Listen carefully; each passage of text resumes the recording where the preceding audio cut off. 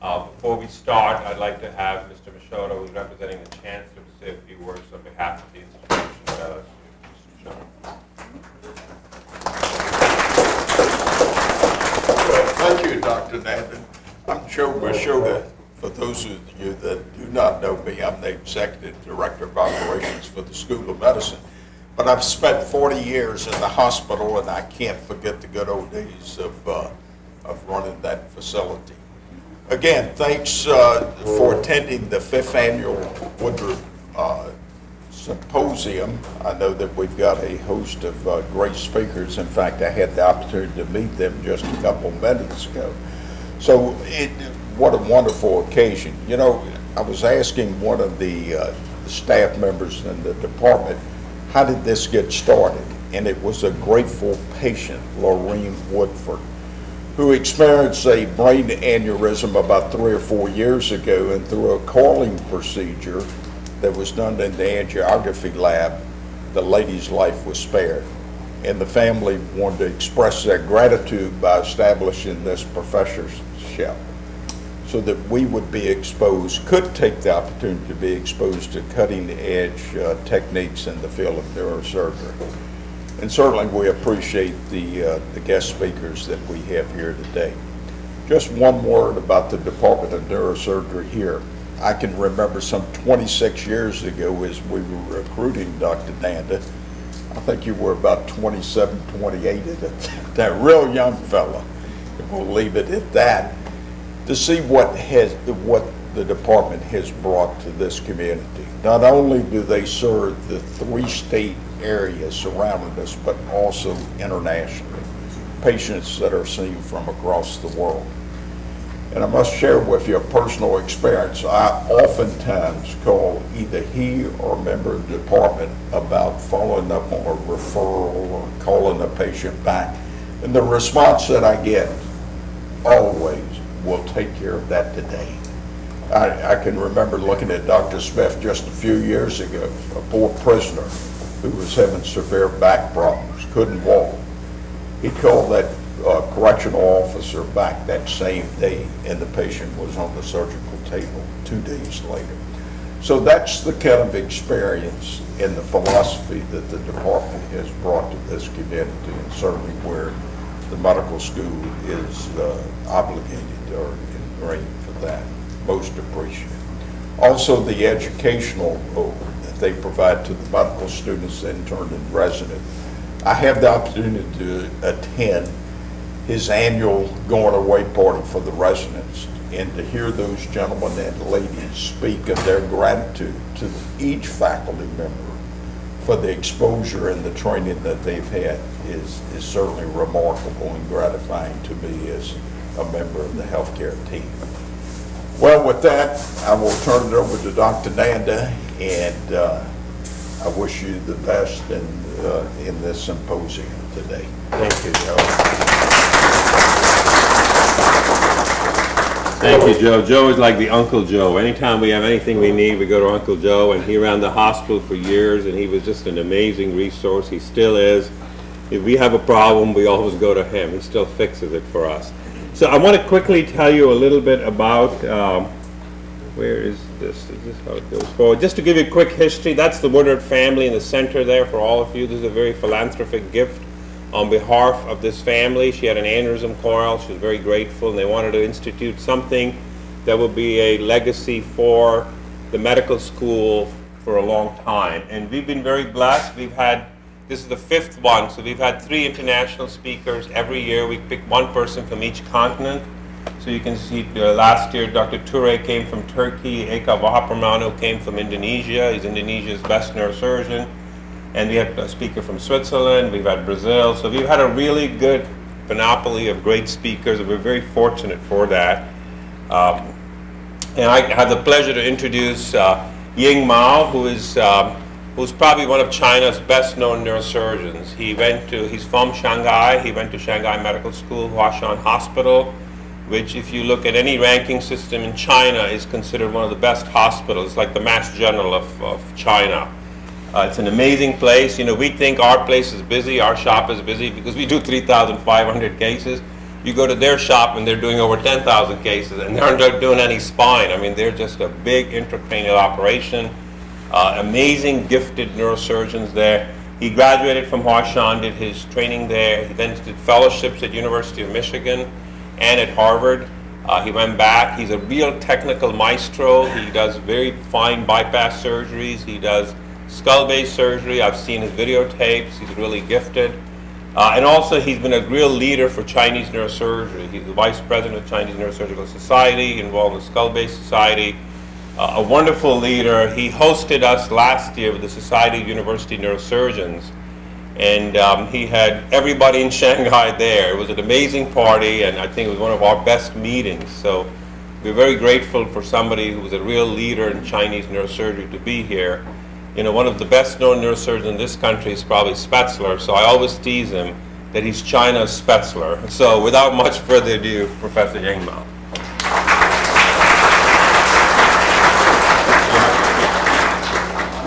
Good morning, dear Professor Nanda and dear ladies and gentlemen. It is my great honor to be here. I just feel nervous that this is my first time to talk in the Shreveport, and actually I just have some talk about the bypass in the vascular disease.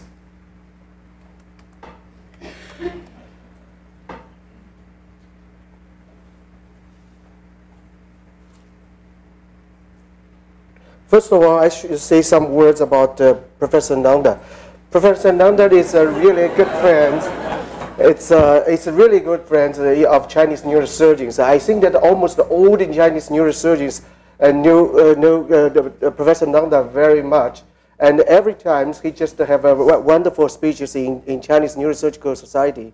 And this is just the pictures showing that he just with the basketball player Yao Ming. He's from Shanghai, so at that time I just invite him to attend the meetings, and I just had a picture so you can see the height difference between the. Actually, I know that Professor Nanda is a very tall and a giant person.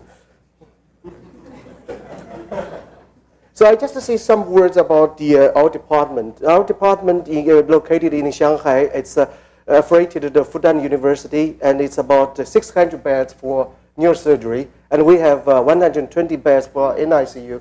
And right now we have 25 ORs, and we are constructing a new campus. So totally we have 34 ORs for neurosurgery, and we have 2 intraoperative MR.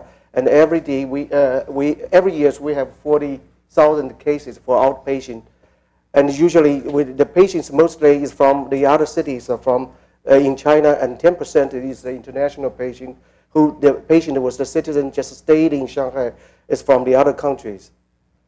And this is just the statistics of the brain tumors we treated within these 30 years. And we will find that every year we have a glioma, it's over 1,500, and meningioma, it's almost 1,300, and pituitary, it's over 1,000, and meningiomas, all kind of disease. And we just have the 600 aneurysm clipped or coiled every year. And this is just for our department. We have 4 campuses. The North Campus for the public service, East Campus is for the fire service, and the Central Campus is right now, so we are just deal with some difficult case. And the West Campus is just under constructing. And it's interesting that all kind of campus was designed by some experts from the United States. So I think that it looks like the hospitals in the United States, and especially for the West Campus, we just designed by some people from Los Angeles. So it looks like the campus in the United States. And finally, in the end of next year, we will have 800 beds for neurosurgery and 40 operation rooms and 1 central lab for the neurosurgery. So today my topic is about the bypass application to cerebrovascular disease. I think right now, even though there's most of the cases is treated by the endovascular treatment, but still they have some usefulness of the bypass in complex intracranial aneurysm and also cerebral ischemia and moyamoya disease. It is well known that for the complex intracranial aneurysm, is defined as those aneurysms could not be coiled, could not be direct clip. So we should try to use some alternative way to treat such kind of aneurysm. And the rupture rate for such kind of aneurysm is about 40% within 5 years. And the mortality rate of this patient is about it's over 30%. So I prefer to use the radial artery as a graft vessels for the EC-IC bypass for such kind of patient. And usually we just have different kind of bypass. For example, this is for EC-IC bypass, so we call it high flow bypass. So we use we just started from the ICA from the neck and to have the bypass at the branches of the MCA.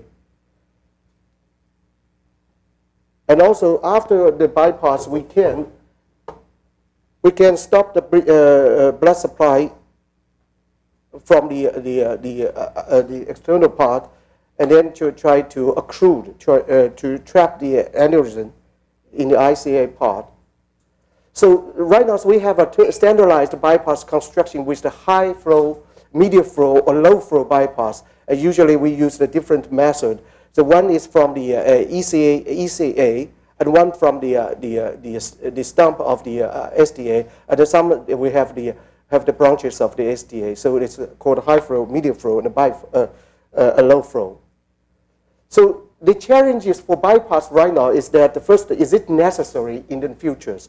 We will find that every time when we talk about the flow diverters, the flow diverter is preferred treatment for the complex aneurysm right now for ICA aneurysm. But still, I think that bypass was the last choice for some patient. So we think about whether the flow diverter is safe or not. This is just the data showed on the Journal of Neurosurgery, showed that the flow diverters may have some complications right now still. And also the papers on the neurosurgery, it said right now it's not the correct time to determine whether the flow diverter is safe or not. So we could not have enough quality evidence. And the second one is how we can treat such kind of aneurysms. So I just published papers on the World Neurosurgery. It's talking about the ICA complex aneurysm. So this is just the strategies we use right now in our department. That we just have the angiography and we also have the BOT for 30 minutes. If the patient cannot tolerate the BOT, we just have a high flow bypass. If the patient has some neurosurgical deficit, or maybe has no neurosurgical deficit, we try to see the capillary phase on the ipsilateral hemisphere. If the phase is delayed more than 0.5 seconds, we just have a medial flow bypass. And if the patient have good conditions for the angiography, and we try to have the CTP to find the MTT, it's different or not. So we try to decide whether we have a low flow bypass or just a direct trap the ICA. This is another example. So we just decided how to treat the complex MCA aneurysm. MCA aneurysm is located in the different part. The M1 segment is very difficult because they have a lot of perforators from the aneurysm. So at that times, we think that we try to inspect the perforators and the anatomy structures during the surgery. If the perforators involved in the dome of the aneurysm, we try to have some bypass and then just let have the proximal occlusion of the ICA, or just leave it alone. If there's no involvement of the perforators, we just try to have a bypass and then trap the aneurysm. For the segment 2, M2, it will be very easy for us to do so. So we have the inspection in the surgery and have the bypass, and then try to inspect to trap the aneurysm, or just to have a proximal occlusion of the MCA. So this will be very easy. So right now we have a very good outcome. It's almost 90% have the GOS more than 4. And how about the M3? M3 is a very easy case, but sometimes still we just worry about whether we have enough blood supply if we just trap the aneurysm. So that's why we just have also have some bypass, and sometimes we just have IC bypass, or just have an in situ bypass for such kind of patient. So the challenge for 3 is that can we moderate during the surgery to determine the occlusion times, or whether we have the have the bypass. So we try to, the purpose is that we try to predict the cerebral ischemia during surgery. And the second one, we try to prolong the temporary occlusion of the time. And also we try to decide whether we should have the direct bypass, a direct clipping, or just to have a bypass for the case. So that's why we just analyzed all the cases. We just used the MEP monitoring during the surgery. And we found that the MEP monitoring would be very useful to identify a safe windows for the prolonged temporal occlusion. So we can prolong the temporal occlusion time over longer than 20 minutes during the giant aneurysm surgery. And also we found that the recovery of MEP after opening the ECIC bypass may indicate the patient have a good outcome. So right now we have overall a good outcome is over 90%.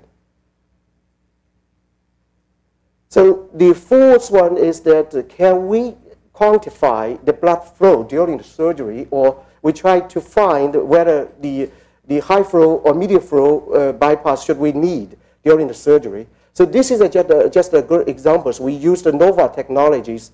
We just have the intraoperative MR scan during the surgery, and after bypass, we can find the quantitative study of the blood flow in the bronchus. We will find that within this kind of patient, we have over 40 millimeters per minute blood flow. Means that the patient have enough blood supply after the surgery. And this is just some examples. And this is the giant aneurysms in the cavernous sinus. And we just have a graft from the arms. And we just to expose the MCA during the surgery. And this is just the protocols right now we are using. We can have MCA here, and we have an ECA in the neck, and we have the bypass. This is a high flow bypass, and we just try to trap the ICA in the neck. So this is just examples for the high flow bypass of the M1 aneurysm. So for this case, we could not find any perforators on the dome of the aneurysm, but it's not possible to have a stand or to have the direct clipping of the aneurysm. So we try to have a ECIC bypass, and for this case, we have a very good patent of the bypass. This is just the angiography after the bypass. So it will be easy for us to trap the aneurysm and have the cure and try to cure the patient. And this is also the examples for the bypass. This is what we call it medial flow bypass for the M1 and M2 bifurcation aneurysm. So this is an aneurysm, it's a complex aneurysm, and the dome is here, and some the arteries, just the distal part is from the dome. So I decided to have a clipping here to reconstruct the M1 and one branch of the M2, and then try to have the bypass here to have the blood supply to this distal part. So then we can trap this aneurysm. So this is what I did for this kind of aneurysm. And this is a low flow, a medial flow bypass with the graft of the radial artery. And also this is a bypass for the ICA, MCA serpentine aneurysm. This is a very interesting case. It was done in 2003. It's a serpentine aneurysm with a thrombotic inside. And this is just the after the bypass. And this is before the bypass. We have the angiography show that this is an serpentine aneurysm, it's not possible to remove it or try to clip it. So I just have this patient follow up for almost 13 years. And this is just the pictures show in 2003, something like this. And then we have the bypass. At that time, so I just have an angiography and show that there's it's absent of the aneurysm, but it's unfortunately I could not find the bypass. So I just feel very disappointed. But it's very, and I just check the patient every year, and 2 years later, we just found a small aneurysm there, and then something like this. And in this year, the patient still is very stable, and he just have to be the grandmother and have some granddaughter. So how about the vessels? It's very interesting. You will find that in 2004, when I just have a bypass, there's no patent of the bypass. But it's very interesting. 2 years later, so when we have the angiograph again, we will find that it's a very good patent of the vessels. So it means that sometimes it's really hard to evaluate whether the patent or not for the bypass.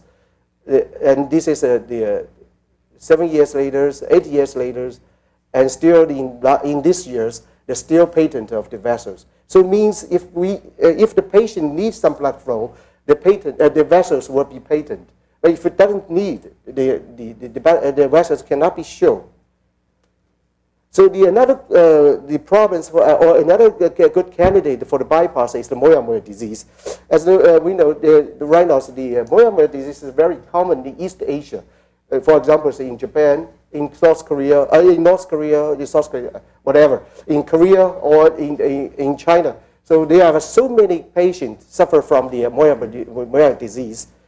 And how common of this case, this patient, we will find, I just have a survey in the small village in the south part of China, because the reason why I just checked all the patients, all the citizens in that small city, because there are so many patients that come from this village to come to see me and try to have the bypass. And I checked all the citizens in that small village. It's about 500 patients. And I asked all the citizens to have the MR scan. This is a TOF MRA, and try to find whether they have some additional patient. It's very interesting. I still find additional 14 patients in these 500 patients. It means that this is some kind of genetic problems or maybe some environmental factors in this village. So I actually right now, so I just have the sequence, the gene sequence for all the patients, but it costs a lot of money. I still got some spot, have some mutations, but right now so it could not have a very certain result from this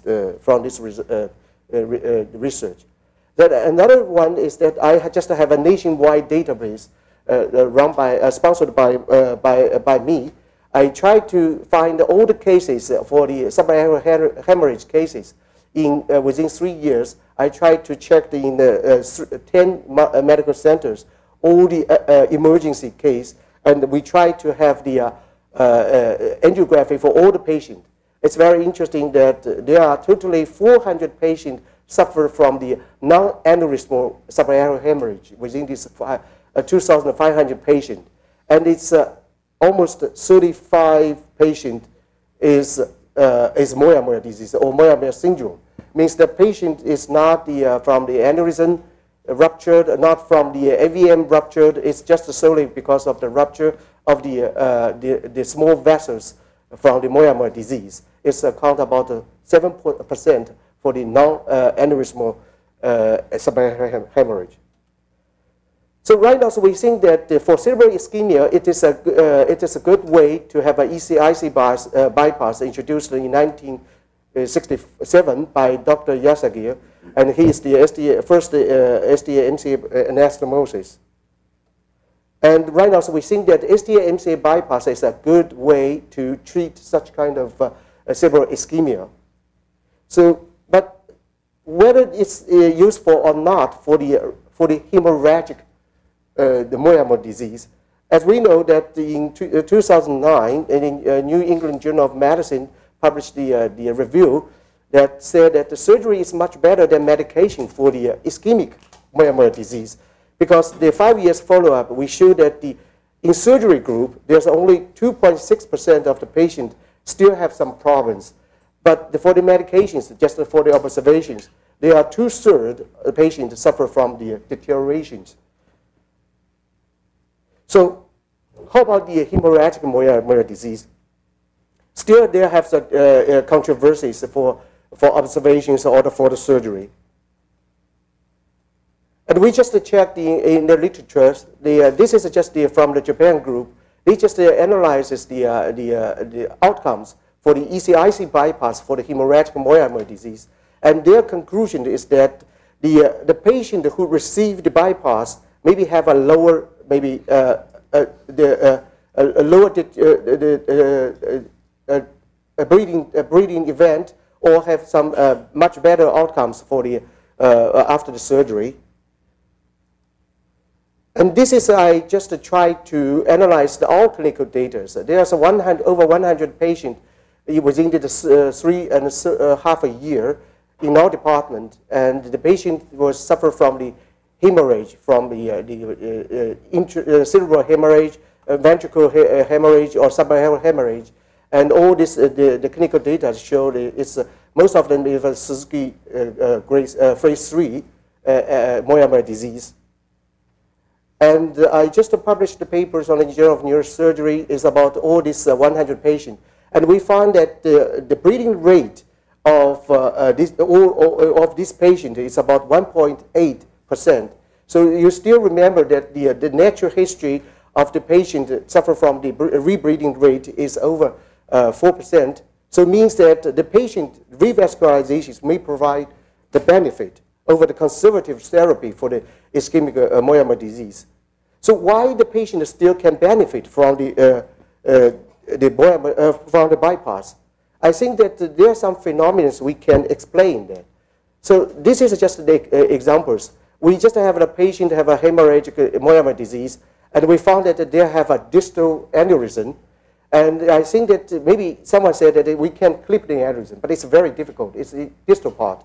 So we just have a bypass for this case. And finally, when we follow up the angiography, and we show the aneurysm was disappeared during the follow-up. So it means that sometimes the hemorrhagic spots will be disappeared after the surgery. So the patient, why the patient benefit from this bypass. And the second way is that the dilations of some contralateral circulations. So it means that the myocardial vessels can be stronger and stronger. So this is, I think, that maybe the reasons why the patient can have some benefit from the bypass. And this is just the cartoon show that usually my method to have a bypass. This is we call it a combined method. So we have the direct bypass with a double bypass or single bypass, and then we just have an indirect bypass. We call it EDMS. Means that we just have an attachment with the use the muscle to attach the surface of the brain and try to open the arachnoid cyst. So we can have a good attachment of the dura and the muscles after surgery. And this is just the bypass. We just use the ICG to confirm the patent of the bypass. And this is just the case. We have the bypass. After surgery, we check the angiography. We will find that they have extensive anastomosis from the from the meningeal artery to the STA, and they have a good anastomosis. And also, this is a follow-up for angiography. When we have their bypass, we will find that they have a very good communications between the extracranial part and the intracranial part. And also, we just checked the diameters of the vessels. We found that the STA was enlarged, DTA is enlarged, and MCA also enlarged. So it means that the patient have enough blood supply. So right now, so we totally have over 250 cases every year in these 3 years. So almost every year, so we have more than 100 cases for the bypass because of the Moyamoya disease. So we also still have to know whether we can evaluate the effectiveness of the bypass. So right now, so we use the CFD. This is a computational fluid dynamical analysis. And this is a good way to analyze the changes after the bypass. And we have the papers right now. We just this is a cooperative studies with Michael Morgan from the Macquarie University from Australia. We have a cooperative studies to try to analyze all the hemodynamic changes after bypass.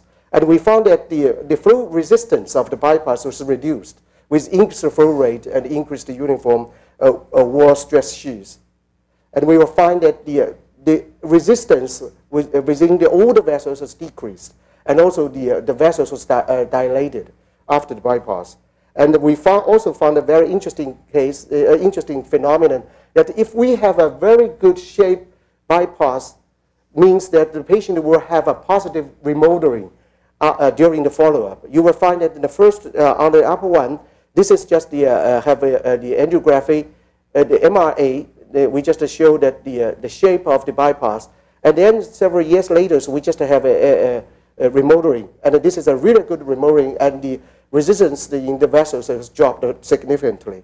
But if you have a very bad bypass, means that the shape of the bypass graft is not in the good shape, you will find that the patient still have a negative remodeling. Means that the worse, the bad and the worse after the follow-up. So, and the resistance was increased.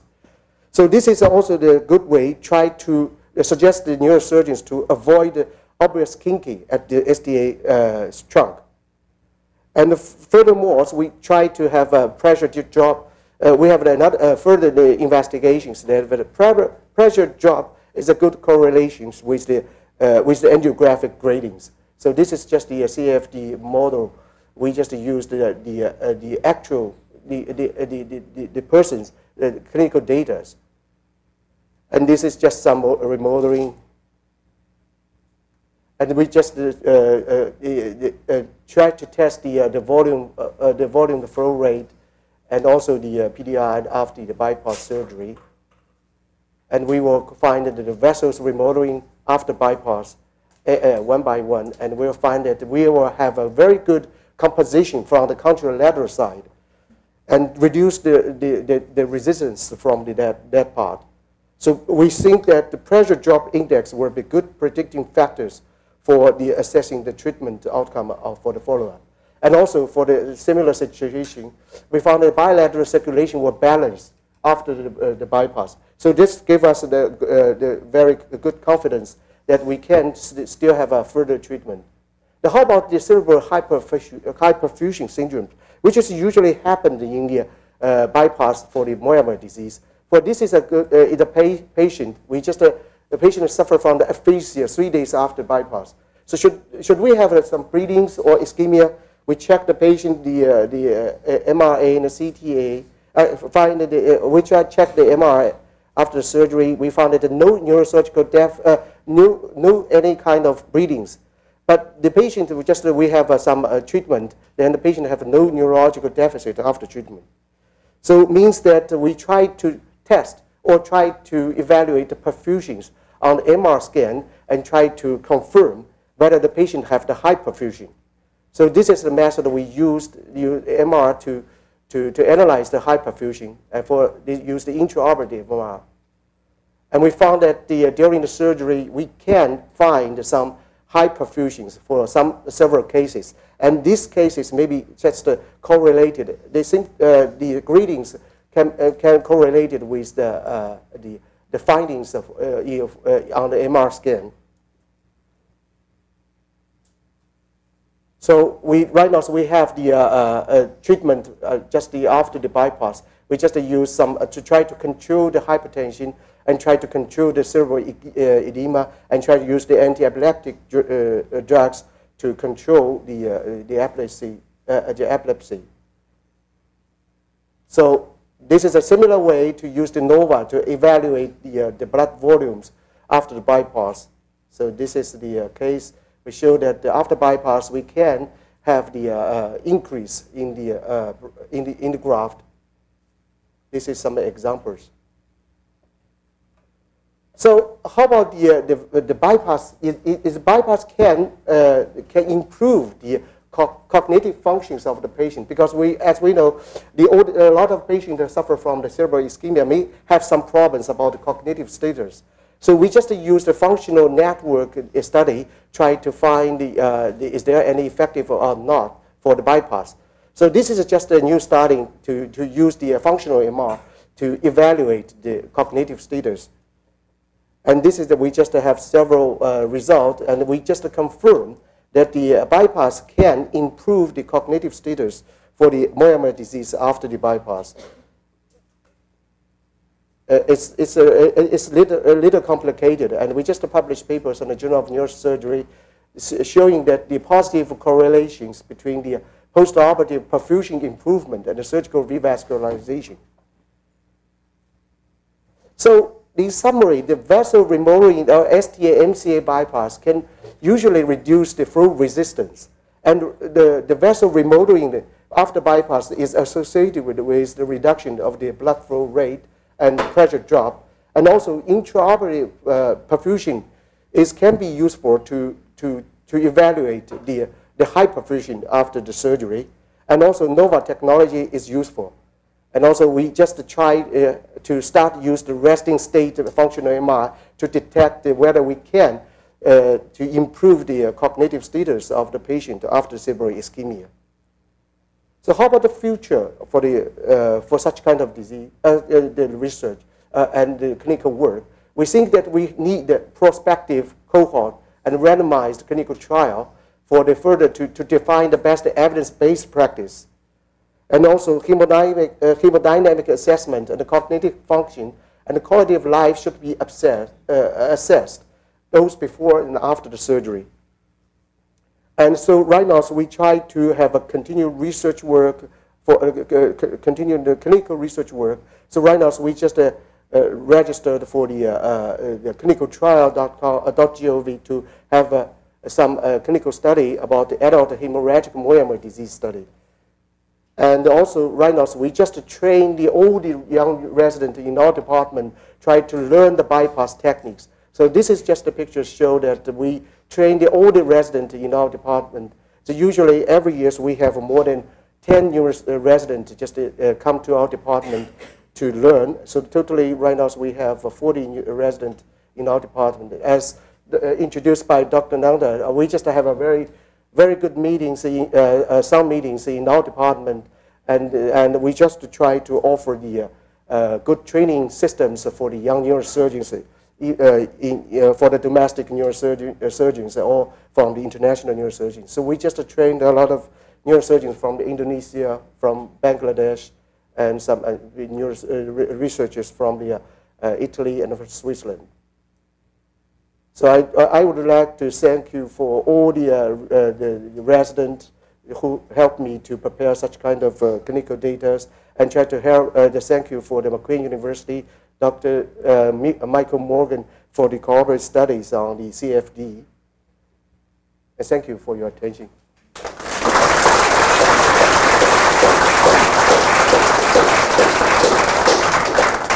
Time for a quick question. Any questions? These are bypass. Go ahead. Great presentation. This is a very difficult surgery, and I was wondering for your Moyamoya, what percentage of your bypass are indirect, what percentage are direct? And for the direct, what's your patency rate after the bypass? You mean for the unilateral or for the bypass rate? The patency rate. Right. Right now, so we just published papers 2 years ago in Journal of Neurosurgery. At that time, so the patency just after the bypass is 100%. But still it's 90% when we just have a follow-up 6 months later. We usually have a check the angiography maybe 6 months later. So still it's very high. Thank Do you always do direct bypass or more? For the age, for the older age than 6 years old, we just prefer have the direct bypass. For the pediatric patient, we just have indirect bypass. Thank you very much.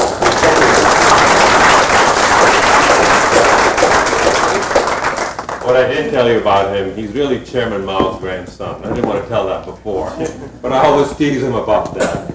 I think it's wonderful for everybody to realize that, you know, China as an academic giant is awakening. I mean, we review a lot of the papers coming out of China now, and it's superb publications, great science, and I thank you for sharing that with us. Our next speaker is Franco Servadei, who is really a global giant in trauma. He went to the medical school at University of Bologna and is now running the trauma unit at University of Parma.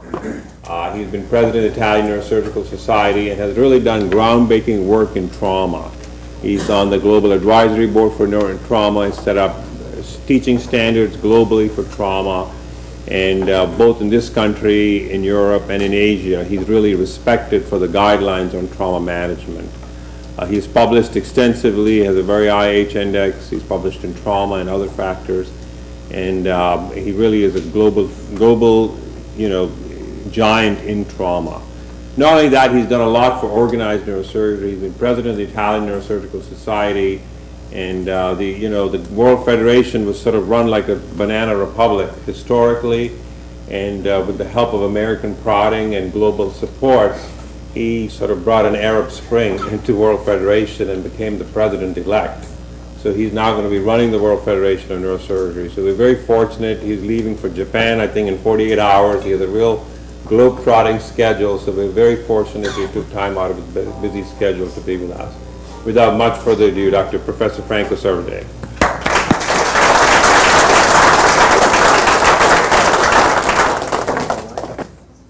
Thank you, Anil, also for the picture of the cheese, and Giuseppe Verdi, the opera, is from Parma, born in Parma. Well, when we talk about, I have also my thanks to the faculty here, to Anil. When I was running for the World Federation at the beginning, I was a bit depressed. And everybody was telling me that it's like climbing a mountain without being trained. So you go nowhere. You go up and then you stop. And a long discussion with Anil and Edgardo, who is here, and many other friends convinced me to keep running, and it was a good running. So I have to thank in public Anil for the help he gave me. We talk about trauma, we have to talk about history. There are a lot of young students here, and what I found is a limit of the American education is the lack of studying history. We do too much in Europe, but you do probably not enough. History is like a circle. Things are coming in medicine, going away, and coming back. When they come back, we don't have the memory of what happened before. And this is wrong, because usually what happened before is going to happen again. And I will show you the story of decompression, which is a typical story of things going in circles. We know that the first neurosurgical disease to be described is brain injury, which was found in the so-called Edwin Smith papyrus, not because Edwin Smith wrote it, because Edwin Smith found it in Egypt, and the papyrus is 3,000 years old. In these papyrus, there are 48 cases. Out of them, 42 also concerned head injury. So it was an important disease at that time, obviously because you could see it, and 6 cases also dealt with spine trauma. In the Maya culture, we have a lot of trephine, a lot of drillings. Both, you see on the left, post-mortem, or on the right, done in vivo, and the patient survived. You look at the arrangement of the bone around the drill. So, but we have no follow-up. We don't know what happened. They were drilling, and then patient died. We don't know. Hippocrates was the chief of everyone who is here, the big doctors in the history. he founded the modern medicine from Greece, he said something which is still true now. No head injury is too trivial to ignore or not too serious to despair of. We're still there. We cannot ignore head injury, but we are confident that we can cure most of them. The Romans went back. Unfortunately, I'm Italian, so I would love to tell you that the Roman doctors were very good. It's not true. The doctors of the Roman army were bad. The main concern, what in Romans, in Latin, is called pietas. You know what I understand. Respect the suffering of the patient, and if the suffering is too much, kill them. That was very easy. Avoiding sufferance by eliminating the problem. But there was one big doctor, only one, a couple of them. One was these guys called Aulus Aurelius Cornelius Celsius, which was at the time of the Augustus emperor.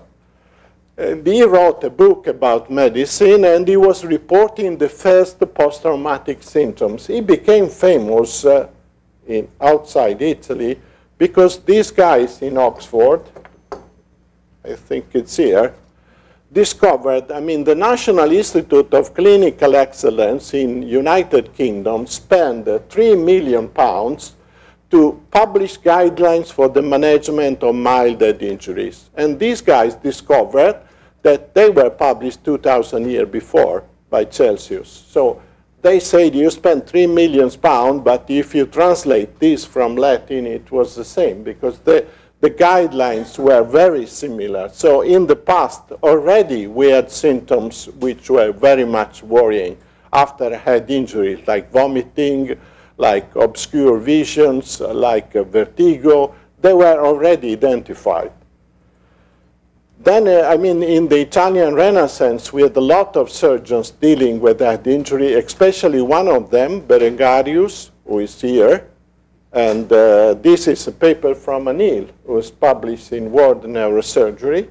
But this guy, Berengario, it's a guy who described the surgical indication in brain injuries.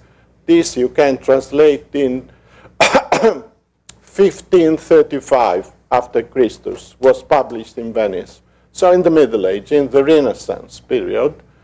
And he described the instrument you have to use to operate a fracture, depressed fracture in the brain, and also the surgical indication. But the most interesting part, we found a letter in Bologna library that he wrote to Cardinal Jacopo Volpi. Surgery has a price, and surgeons with experience in penetrating traumatic brain injury are rare. I am one of that, he said. Therefore, you must be prepared to pay for surgery. 150 golden crowns. So this is one of the first time in which we identified the charge of an expert surgeon. It took us, to my colleague in Venice, about 10 years to understand how much is this. And they found that at that time you could buy a small flat, a small house with this. So the cost of a surgeon, the cost of an important surgeon was very high. We don't know if then he treated this patient or not. We only know that his charge was this.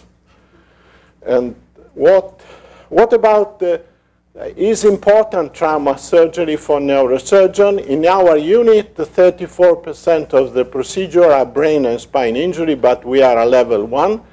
In Japan, we have the data for all the surgery done in 2014, 250,000 surgery all over Japan, and 22% are trauma surgeries. So it's about 1 patient in 4. In Indonesia, it's about the same, 1 patient in 4. In Rwanda, in Africa, it's 37%. So trauma surgery is important. And also in America, this is another paper from this university talking about the incidence and cost of epidural hematoma, which is the typical post-traumatic lesion. Then we have 3 slides about the history of decompression, which is now the most important surgical approach to trauma.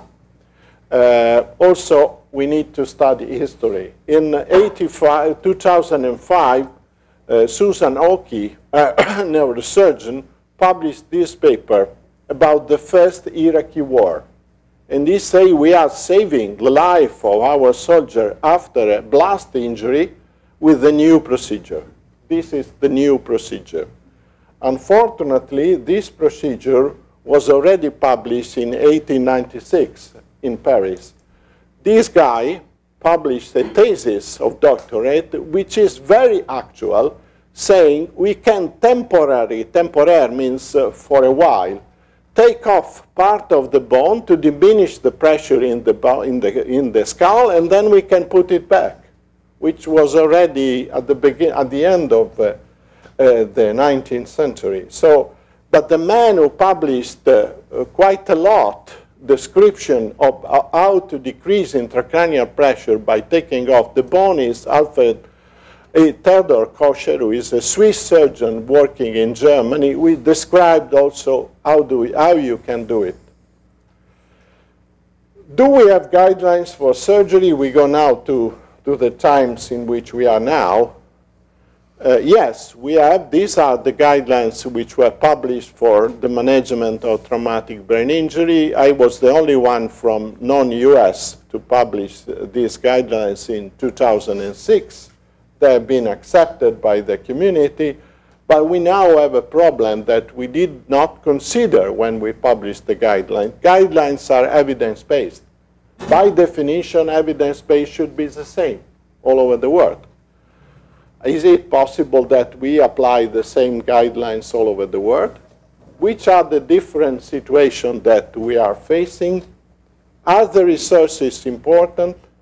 This is my unit, ICU. That's Parma. You have one nurse for each patient. You have a lot of monitorings. We consider when these beds are full, and when we have less than one nurse per patient, we tell that we are full. This is Indonesia, Surabaya. Look, this is the different concept of full. Half of these patients do not have monitoring. They are overwhelmed. But most of you, there are medical students here, I guess. This is the left side of Surabaya. This is right side, medical student ventilating by hands because they don't have enough ventilators. Medical student changing, shifting every hour. The medical student is ventilating by hand, by another hour, another one is coming. So this is a situation in a country is not with very, very limited facility. Indonesia is something in between. This is Ho Chi Minh City, Vietnam. And these are patients treated in the ICU, 40 admission and 10 operations per day. And they try to keep the people alive. This is Rwanda, Africa, sub-Saharan Africa, very similar situation. 3 neurosurgeons all over the country, 1 neurosurgeon for 4 million people. Very typical sub-Saharan. Sub-Saharan area is this one. This is North Africa. North Africa is totally different. So I believe we were wrong. We cannot think that in Parma and in these countries we can do the same. If we try to convince people that the guidelines are the same, we do as we did before, either everything or nothing. So it means nothing. Very simple. We don't want the word nothing. If we want to have a worldwide perspective, we need to have priorities, and we need to tell the people what they have to do. You know, this is what we use, you use. I mean, you can have a transfer of images, you can have WhatsApp, you can have whatever you want. But you have to cure the patient that you can cure in this area. The big bias is not only in neurosurgery or in trauma, I think it's everywhere. We have a look, one of my residents has done a thesis on that, which is now on publication. 89% of the papers on traumatic brain injury come from US, Canada, Australia, Japan, and Europe. In these countries, there is less than 80% of the injuries all over the world. So we tell 80% of trauma, how do we tell the people how do we cure a small minority of patients. And we tell them how to do it in conditions which are different. Obviously, why the trauma are not in Europe? This is India. They are happy. Look, they are very happy, but they are not protected. If they crash, it's a mess, even if they are happy. So I guess that this, if we move to the last part of the exposition of my paper presentation, it's which patient should be operated after trauma. This is the paper that the European Consortium published in 2005, which is still also with some input from America, Dominique Esposito from US, and the other one is a multi-center study in Europe. What did we say? That when a surgeon decides to operate, he decides on the basis of radiological, clinical, and physiological parameters. How big is the lesion? How is shifting the midline? Which is the age of the patient? Which is the clinical condition? Which is the intracranial pressure? The surgeon takes into account all of these parameters. If we operate when the patient arrives to the hospital in the night, a trauma usually is because the lesion is causing a big mass effect, like this. Who is not going to operate this patient? Everyone will do it. Or small lesion but big midline shift, meaning the lesion is small but is causing compression on the brain. Or this is a contusion also causing shift and compression. So this is easy decision. We will take it out, no problem. But the lesion can evolve. You know, if we don't operate immediately and we put the patient in ICU, then we have three possibilities. The patient is improving or worsening. The patient has a radiological deterioration or not. The patient has an increased ICP or not. These three factors go together. This is a simple case. A patient with a frontal sinus breakthrough fracture, a small contusion on arrival, ICP monitoring, cerebral perfusion pressure down, intracranial pressure up, repeat CT scan, big hematoma operations, because the evolution of the CT scan is the same as the evolution of the intracranial pressure, so the decision is easy. But life is not so easy. You see it here.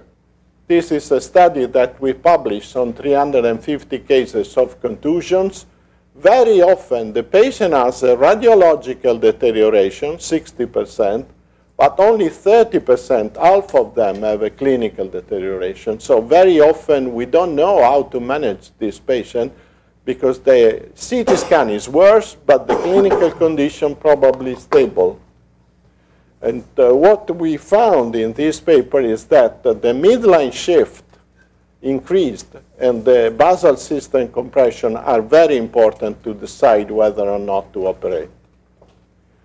When to use decompression, this is a very hot topic. Last week it was published in the New England Journal of Medicine, a paper that we have written, basically our friend from Cambridge, together with a group of Europeans, including me, have written about the use of intracranial decompression for decreasing intracranial pressure, which is the effect of decompression. When we take off the bone, the intracranial pressure goes down, cerebral perfusion pressure increased, very good, but also this means, I show you with colors, it's easy. In the part of the brain that is decompressed, we lose autoregulation, and we have an increase of cerebral blood flow, which not always is favorable for the patient. So we have positive effects, but on the brain circulation on cerebral blood flow, not always the increase is a positive effect. Just to summarize, we have decompression for traumatic brain injury. We call it secondary decompression. You need ICP monitoring here, and you decide whether or not to decompress the patient. There are two studies, the DECRA study, the rescue ICP study, which has been published last week, and that the primary decompression is different, is the patient that you operate on arrival without ICP monitoring. This is a typical cases of secondary decompression. ICP goes up after 6 days after injury, and we did a perfusion CT scan, no perfusion in both frontal lobes, so we don't lose anything, and we decompress the patient with a good result. That's a typical case of secondary decompression.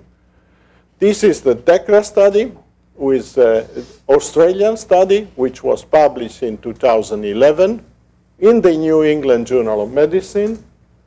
And this study is telling us that when the patient has more than 20 of intracranial pressure for more than 15 minutes, is randomized to decompression or standard of care.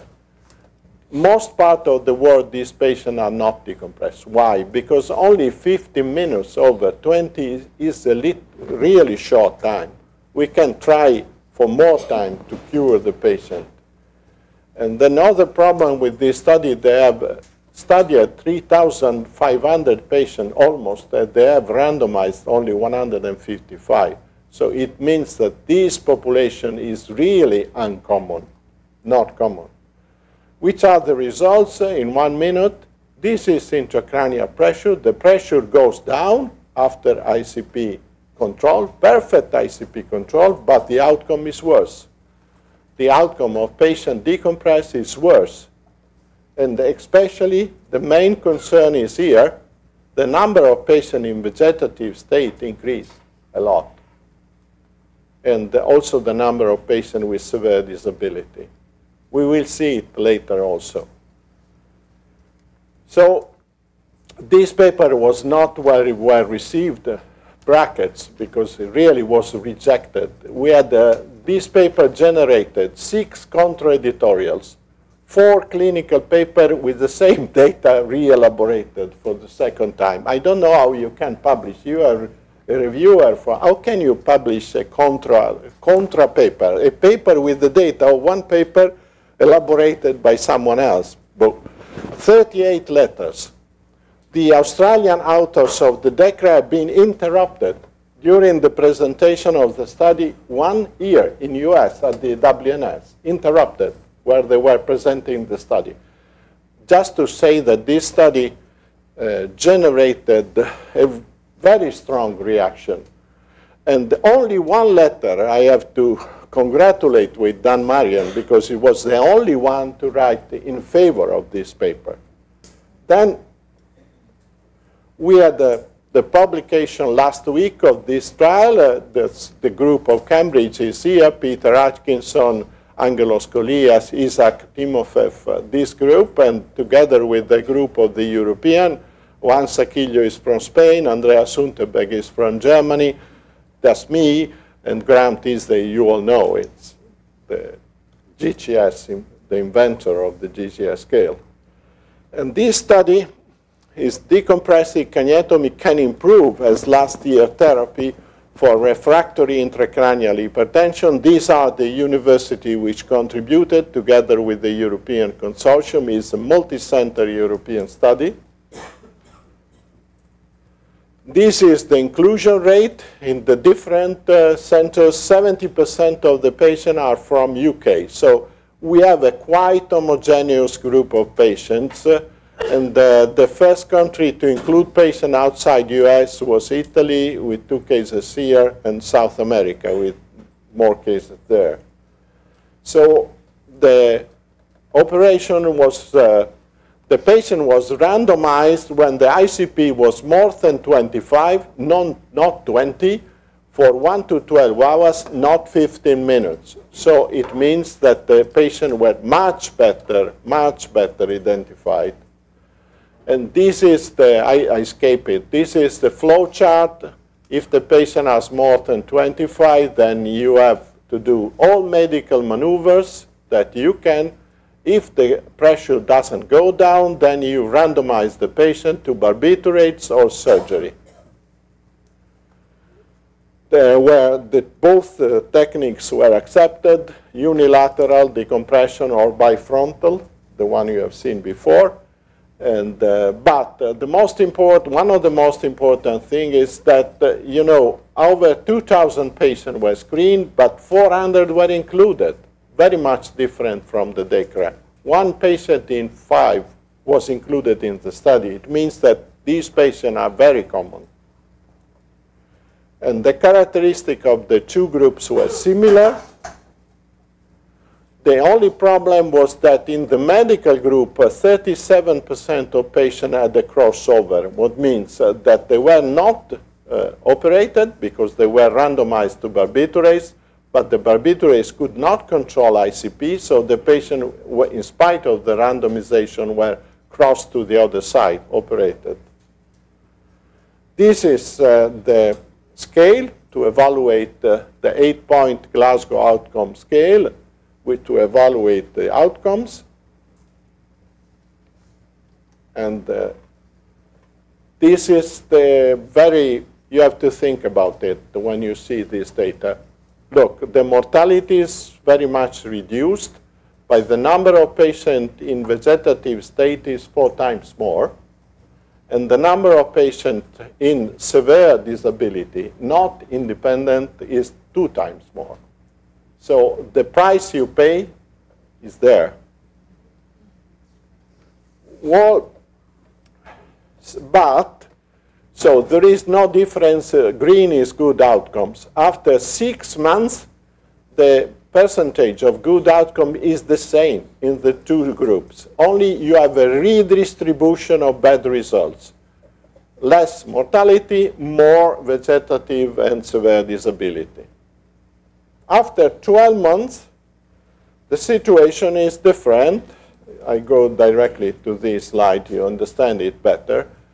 The number after 6 months, meaning other 6 months of rehabilitation, the patient move, and the number of patients with good disability, good outcome in the surgical group is better. So what does it mean? That it's very much important to work intensively with this patient, as they have done in UK.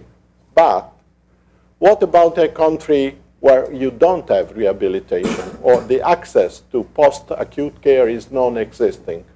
This is a nice study which was published this year comparing 2 situations. One in US, Seattle, Harborview Medical Center, and one in India, All India Medical Institute. They both were following the guidelines. So they both were in the same acute situation. These are the results. In Seattle, the mortality was 26%, but it was 26% as discharge of the patient and after 12 months. The same, only 1 new death. With rehabilitation, cure of the patient, nurses at home, physiotherapy, this is the result. In India, almost without the follow-up, 24% as discharged, 29 3 months, 34 6 months, 36 12 months. What does it mean? That the result that I showed you are typical of a country in which you can cure the patient after the first month. If you don't have that part, I am afraid that this result will not be the same because a part of mortality will arrive later, will not stay there. So that's primary decompression is a different story.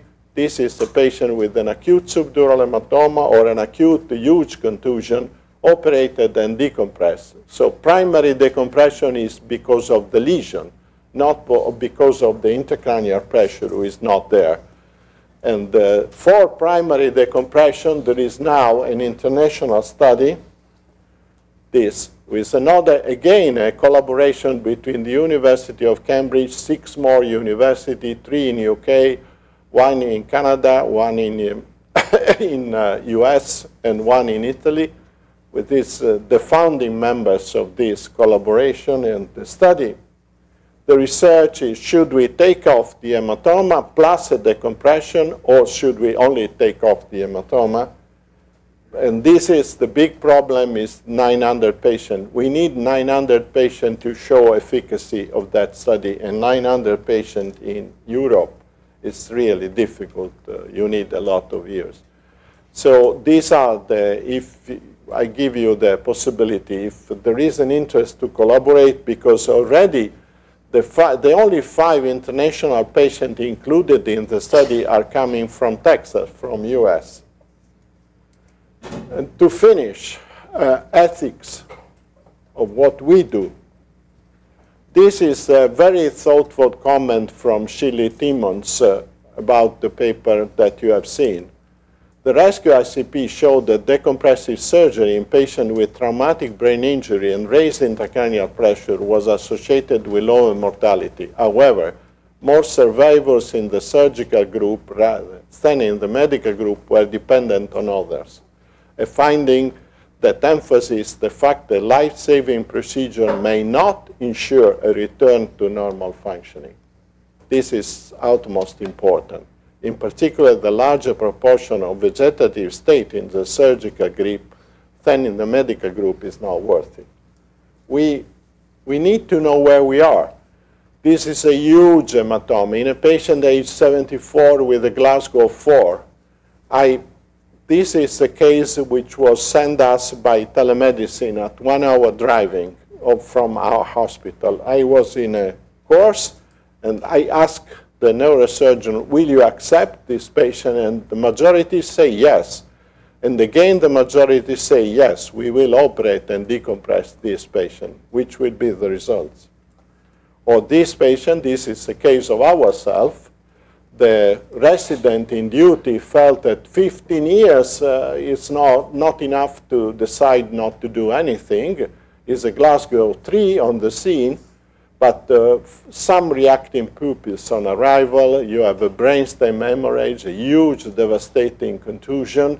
The patient was decompressed, and this is after 6 years. Persistent vegetative states and a lot of cure. And you remember that in 79, when I tell you the story, in 79, Paul Cooper in New York wrote, surgery for traumatic brain injury cannot cure unsalvageable patients, providing them a reasonable quality of life. In 79, this patient was decompressed 3 times. So in conclusion, surgical indication in TBI are easy, either easy or very difficult. There is nothing in between. We have to be prepared to discuss a case for a long time before to decide. When in doubt, you have to look at the compression of the hematoma. So basal cistern and midline sheath are the most important driving forces for surgery. We obviously need local guidelines, so we need to adapt the guidelines we have on evidence-based medicine to the resources we have in a special. And the decision about decompression, second-tier treatment, must take into account important ethical issues. The neurosurgeon have to do it in close collaboration with intensivists, because in our countries, the intensivists are in the ICU, and mostly important with the families. We need to inform the families where we are going. This is mostly important. We cannot do only a surgical procedure because we have to solve a problem after an hour. We will create probably a problem for years to come. We need to inform the families and discuss the possibilities that we have. We need class 1 studies. We only have published 2 studies. We need more studies, and we need studies from the countries where they have the trauma. Thank you very much for your attention.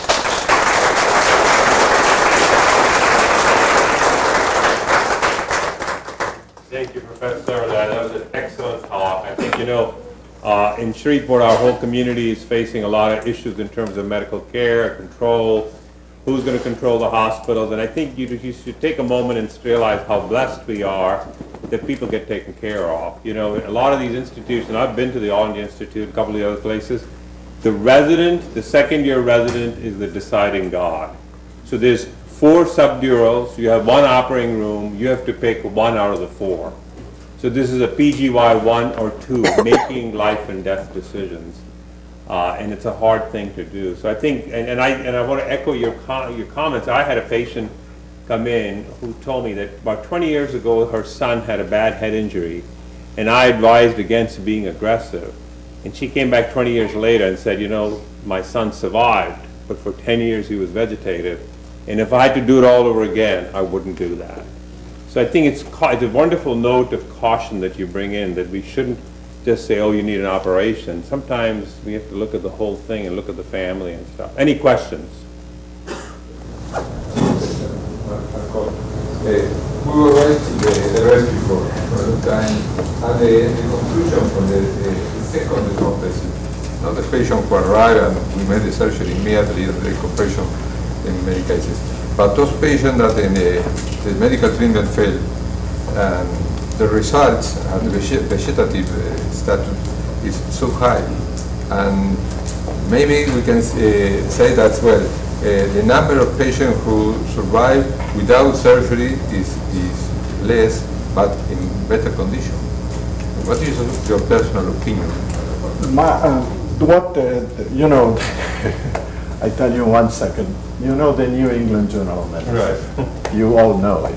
We all dream of publishing in the, but they have rules.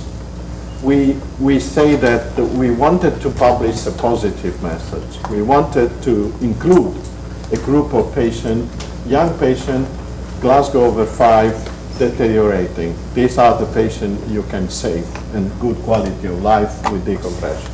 But it was not pre-specified. They did not accept, you know. So, but there is, we are going to publish a consensus conference where we will identify patients in which it works, and we will identify patients over 65 years, coma, below 5 where it doesn't work. But we couldn't do it in the New England Journal. That's life. Thank you.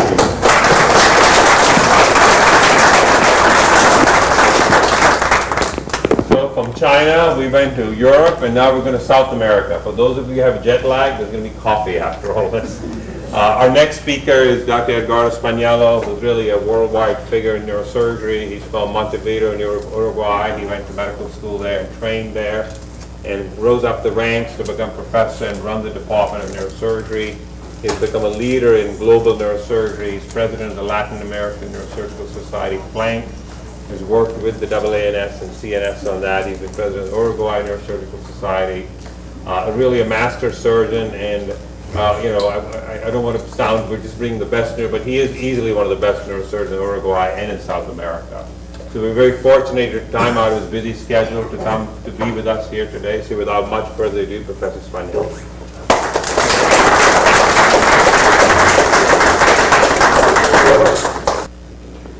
Well, good morning. Thank you, Professor Nanda. Good morning, and thanks to all the staff. I'm so glad to be here with you this year and with all the young people. I'm going to continue, and I'm going to talk about an illness that you can say, oh, most about Subarachnoid hemorrhage, most about endovascular treatment, most about surgical treatment. I am not to go in this way for this conference. I'm going to talk about the diagnosis of the Subarachnoid hemorrhage, because we lost most of the patients for bad diagnosis, not for the treatment. There is something new in Subarachnoid hemorrhage in the last years. Well,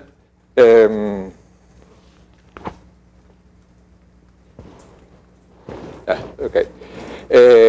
In the last 25 years, we were talking and writing about the best treatment for aneurysms.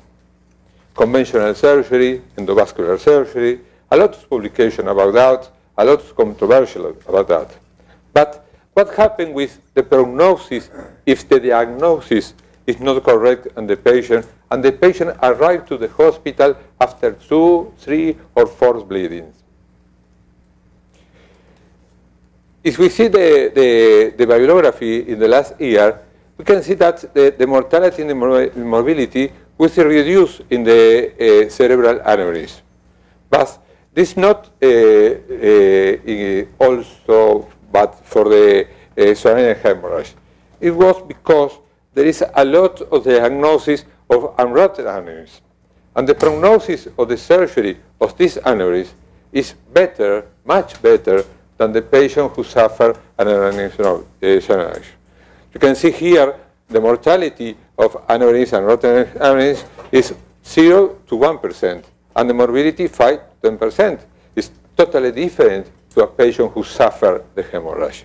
For that, the diagnosis of an unwrapped aneurysm is very important. And as you see, and this aneurysm is plus treatment.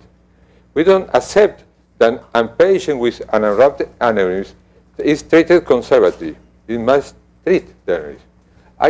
It's the main for me is the patient or the physician decide to do endovascular or conventional surgery. For me, the most important in this aneurysm is to treat them. But in the other hand, and that's the most important of my conference, is the misdiagnosis, the false diagnosis in Subarachnoid hemorrhage.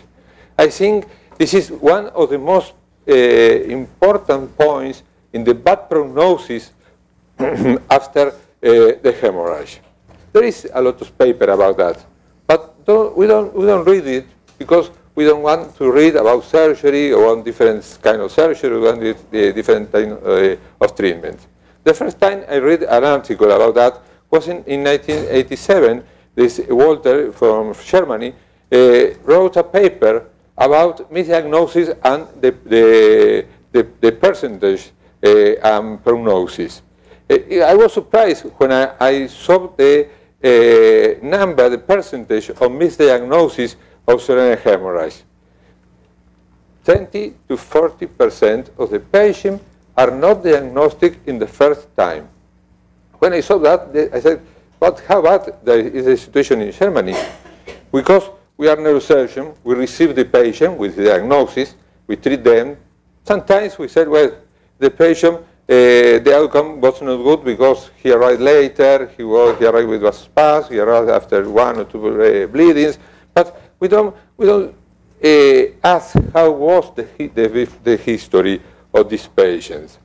For that, we repeat the same paper with the same order that Walter did in 1987 in my country. The first time was in 1988. Bishar was one of the most recent in the year. Now he's a brilliant neurosurgeon. He works in tumor. And the title of the in Spanish, errores diagnósticos, false diagnosis, misdiagnosis in hemorrhage. We published it in a local journal. After that, because we have a very awful results of the study, we repeat the study 6 years later in 2004 with other now neurosurgeon and excellent background neurosurgeon, Dr. Daniel Wilson. We published it in another local journal, and again the results were so bad. So again, you can find the misdiagnosis, the final percentage. Walter in 1987, 35%. In our first paper, 44% of the patient, and in the second paper, 40%. Now, last year, we review all the 2015 patients who arrived with an Subarachnoid hemorrhage. Now we are finishing the statistics study, but the results continue being so high. 40% of misdiagnosis continue at this moment in my country. Where is the problem? Where is the problem? For that, it's so important that we have here a lot of young people, because we must teach to young people, and not only to the students, to the doctors. And we found where was the level of the first diagnosis.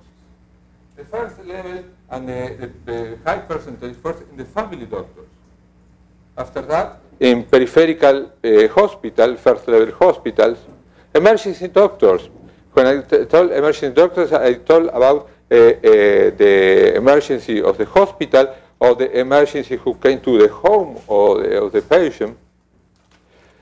After that, we can found false diagnosis in places where we think it's impossible that happen. Third-level hospital with neurosurgeon and specialists in the emergency room, neurologists, and also in the result of the imaging.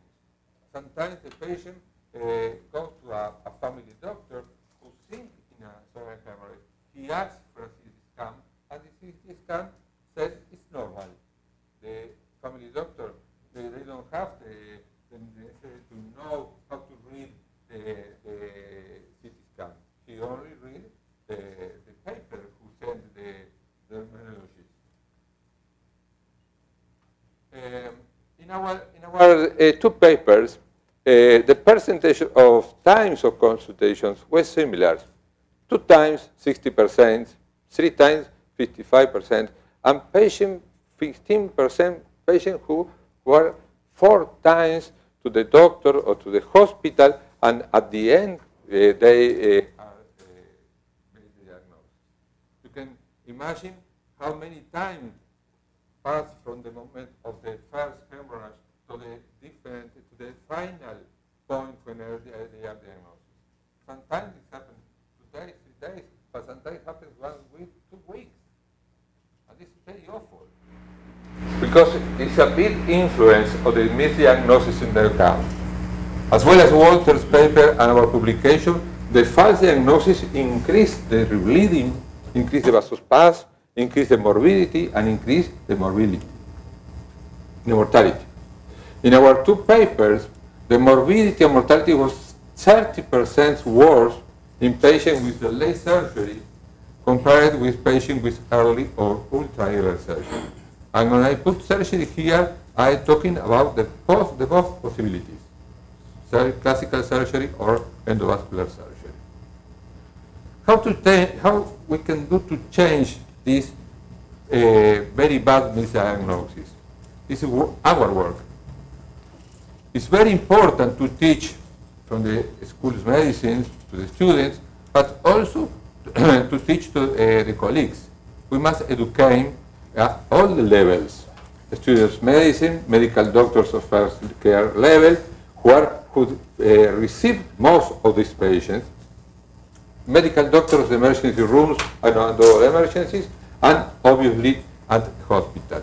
It's important, the permanent teaching. But we are doing that after the first paper. And the percentage at the moment continue being so high. It's very important, it's our responsibility that a CT scan with a clear hemorrhage set normal. That is impossible to accept. We must teach the imaging departments of the hospital must teach the residents all to how to recognize the bleed in a CT scan. Why all of this? Because the aneurysms after a subarachnoid hemorrhage must be treated as soon as possible. Early treatment is demonstrated changes dramatically the percentage of mortality and morbidity in the last 30 years. How to treat? Well, I am not going to enter into the discussion. I am a conventional surgeon, but after that, all of you know, the word changed to endovascular. Now it changing, it began to change again, and now we are working to try that our residents who like vascular surgery, we are training in both possibilities, endovascular and classical surgery, and be the neurosurgeon who decide and who treat the patient in a different form as he thinks is a better form for each patient. What is the timing in the scan? The patient arrives to the emergency room, immediately to the imaging department. There is not necessary to wait nothing. Critical care unit and surgery. That's a very simple timing. And the emergency room, independent of the grade, imagine as soon as possible. Now we can do CT with Asian CT and 3D reconstruction. This may avoid the necessity to do an angiography. All of us know that a CT with a CT angio CT and 3D is a very good study, and we did most of our surgeries now with CT, angio CT, and only a few times with angiography. This we reduce the time before we receive the patient and the patient I finally treat. Is the angio CT enough? Yes. In the last 10 years, the work of radiologists and the new scanners let obtain excellent angio CT, sometimes better than angiography. If the angio CT is good, obviously it's enough to do the surgery. But if the angio CT is not good because it's not a good study, we need an angiography. We need to know the anatomy, the relation of the aneurysms. MRI only in case where arrived late at the hospital and the CT was negative. When we want to know if we are bleeding, we perform an MRI, and obviously with this we perform an angio MRI. But most of the cases we don't do that. We make the surgery, we treat the patient with the angio CT. This is a typical angio CT. We say the reconstruction without bone and with bone to see the relations for preparing for the patient for the treatment, in this case for classical neurosurgery. Or in other cases, the patient was studied with a classical angiogram, but after that, the control to know if the clip is in good form, we made an angio CT as form of control. For that, we use the angio CT for the diagnosis and also to control the patient after the treatment. Surgery or endovascular surgery doesn't matter. The most important is the early treatment. Better less than 12 hours after the patient arrives. No delay surgery. Why? Because if we wait, we can have that. Bleeding with hematomas, and all of us know that the bleeding has a high mortality and a high morbidity. When we perform delayed surgery? Well, when the patient arrives very late after the surgery with a ischemic lesion in the scans, we discuss this case with our endovascular if it's possible to do the endovascular without improve the bad results. In this case, we wait sometimes. Bibliography is not clear about the results in those cases. Personally, I discuss each case with the rest of the team, clinical condition, other pathologies, age, the anatomy of the aneurysm is very important to the decision of the opportunity of the surgery in those patients who arrive later, and those patients, most of them are because they are misdiagnosis and the first time. It was very important in the last year, the lumbar drainage. It changed dramatically the hydrocephalus and the second illness in these patients. The lumbar drainage in all patients, we have better recovery, less vascular, and less delayed hydrocephalus. We did it in 100% of the cases. We put the lumbar drainage and we maintain it from 3 to 7 days, depending the clinical condition of the patient and depending the blood in the repair. After that, the patient continue because all of this not end at the surgery.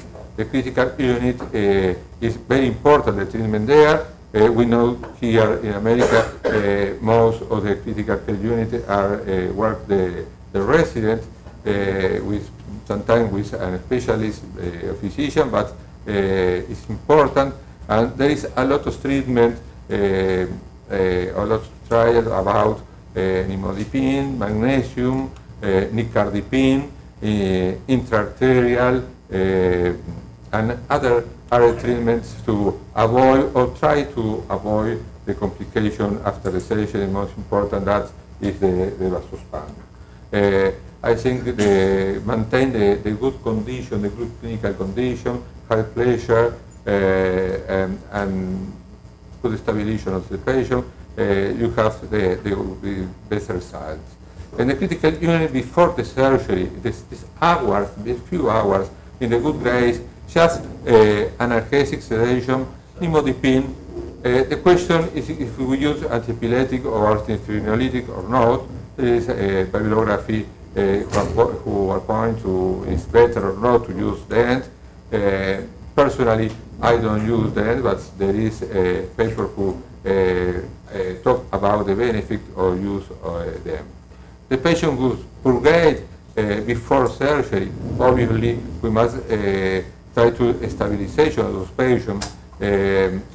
Here is always the difference is if you do the surgery or not in this patient, because most of them has bad prognosis. It depends. In this case, we wait sometimes a few hours to know what happened. After the treatment, in the patient of good grade, we continue just with a few things, so such as analgesic, sedation, nimodipine, and antiepileptic we use in post-surgery. Obviously, immediately or inside the surgical room, we see angiosity or angiography to control is a good clipping. Another CT to control. Transcranial Doppler, we did it every day. And as I said, the thermal drainage in all the patients. Transcranial Doppler, very useful to prevent or to control the vasospasm. It's totally different the patients who progress, because they are critical patients and they need a lot of controls.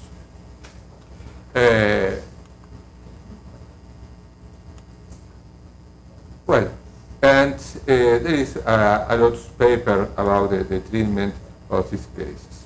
When craniectomy, the comprehensive craniotomy in cerebral hemorrhage. In early surgery, just in poor grade, when we perform the surgery, we have the brain with swelling, and it's impossible to manage. Well, we did it immediately. And after the surgery, if the condition of the ICP is high, we will perform it. We know that it's totally different the prognosis in a cranial compressive in a subarachnoid hemorrhage than in a traumatic patient, because the pathology is different. We have here a problem of the circulation of the vessels is totally different. For that same time, we discussed the convenience or not to do it. But never after 48 hours. During the surgery, what we can do to avoid complications? For example, open and clean the blood from Philian fissure. Sometimes helps, sometimes no. Open the lamina terminalis, interventricular catheters. There are a lot of publications in favor or not about this procedure. Sometimes we did, depending on the case, depending on the brain. There's publication, a lot of publication about this. The management of aneurysm with or without cerebral hemorrhage is changing day to day. Medical and surgical treatment change and change in good form. A lot of publications appear continually, but we must read those papers and wait. We must wait evidence and new techniques and new drugs before use them. And for the last part of this presentation is other point that we always discuss, what we do with the elderly patients. In my country, Uruguay is a country where the patient live a lot. We have about 80 years old, the level of the middle age of the patients in my country. For that, we have a lot of patients more than 70 years old with cranial illness.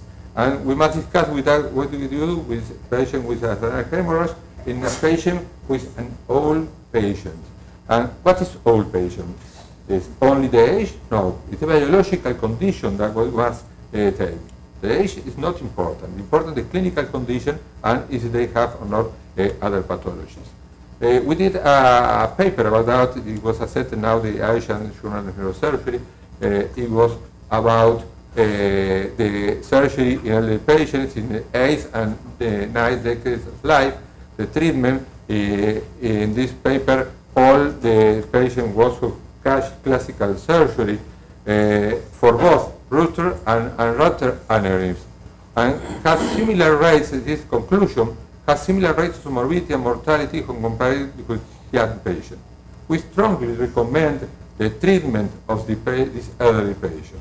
The outcomes are good and let some patients undertake their previous activity in a significant number of cases.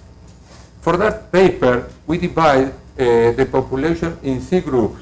The first group was from 70 to 75 years old, the second group from 75 to 80, and the third group for more than 80 years old.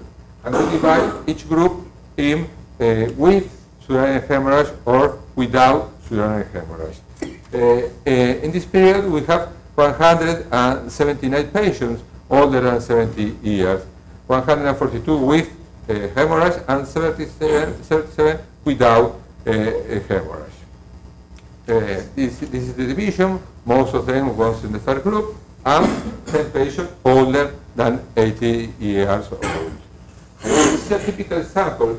This man with 80 years old consulted months ago because he was lost the vision. He was diagnosed this big aneurysm, but the physician said, the colleague, the neurosurgeon said that he's a very old patient, we are not going to treat him. But a few months later, he suffered a cerebral hemorrhage. This is the aneurysm in this patient of 80 years old. You can see a very difficult aneurysm. This is the scan after surgery. It was a typical surgery. We need many clips in tandem to treat this aneurysm, and the patient recovered totally, and I'm going not to show the surgery, but recovered and returned to their life.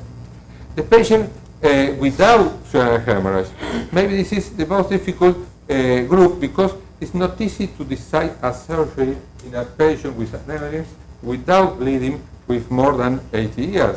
That happened in 10 patients in this case. But the results were good because the arteries of those patients are sclerotic and they don't have more complications than young patients. This is a young lady, 81 years old. She goes to the physician because she's losing the vision and appear this big mass here. The interesting of this patient that 45 years ago she suffered an cerebral hemorrhage. She performed a surgery. Here you can see all clips in the other side, and now she has this big aneurysm who obviously are compressing the optic nerve and losing the vision.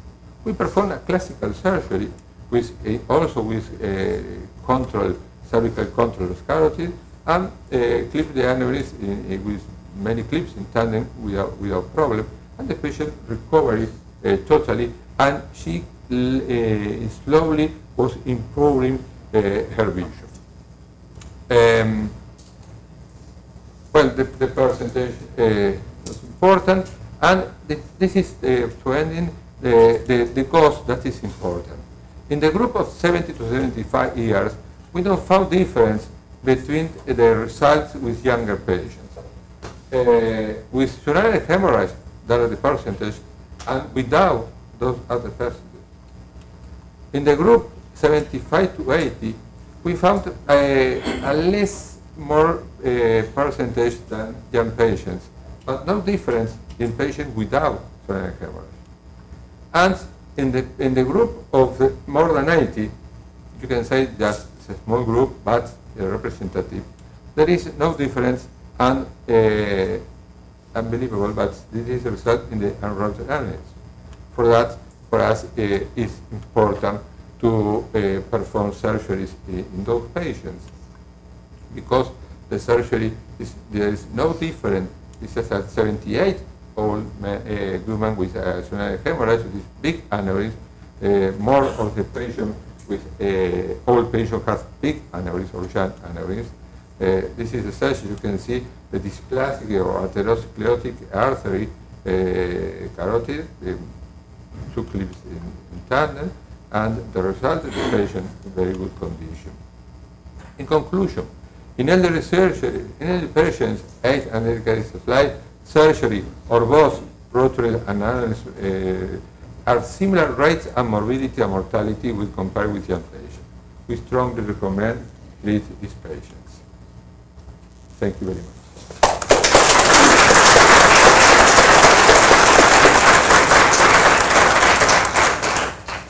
You know, a study done in our ER, I think about 20 years ago, our misdiagnosis rate for subarachnoid hemorrhage was between 25% to 33%. And I'm curious, if we did the study again, would it have gone down because we improved the educational outreach or not? Just kind of an interesting question. Any questions from the audience? Yeah.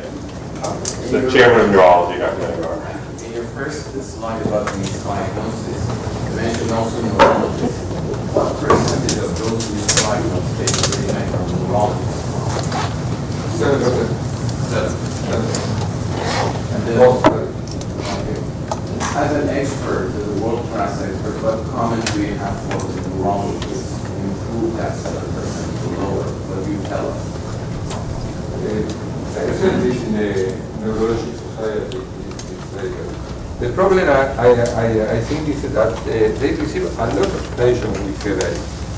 Headache is the most common form of presentation of Subarachnoid hemorrhage, and it's the most common consultation in neurologic outdoors consultation. Sometimes, if the patient is a patient who came 3-4 times 1 year with headache, the physician don't ask how is the headache.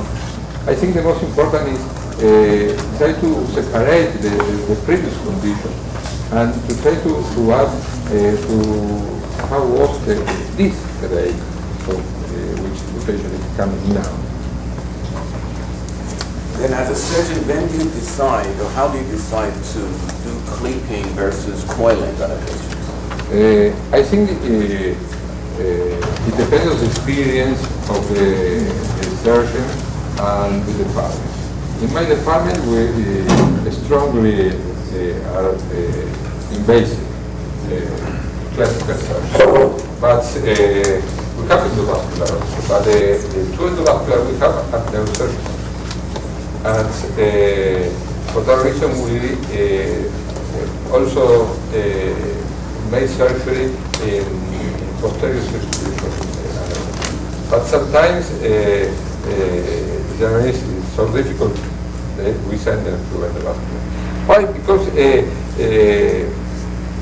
you can see the percentage of reopening of sinus after coiling is about 40% of the cases. They are changing continually with new devices because all the before devices they do not have good results, and in the result of the blood from Spätzle last year, we found that the classical neurosurgery has 99% of occlusion, and the endovascular is 64% of the cases. And but you need a neurosurgeon who works in vascular neurosurgery. It's not the same if you have a neurosurgeon who made more than 50 aneurysms a year than other who made 1 or 2 aneurysms. Both sides, for endovascular or classical surgery. The problem is that many times a neurosurgeon who works in a small hospital receives 1 or 2 Subarachnoid hemorrhages a year, and he don't want to send him to other hospitals, and he performs the surgery. In this case, the result is going to be good because it's like it was the first time. Thank you. I want to thank everybody for coming. There'll be resident presentations this afternoon. I want to particularly thank Dr. Tinsley for bringing all her students, who I hope had a good educational experience. She promised me there's going to be a quiz on all the students. Can I ask you all about subarachnoid hemorrhage? Thank you very much. I want to thank all the speakers.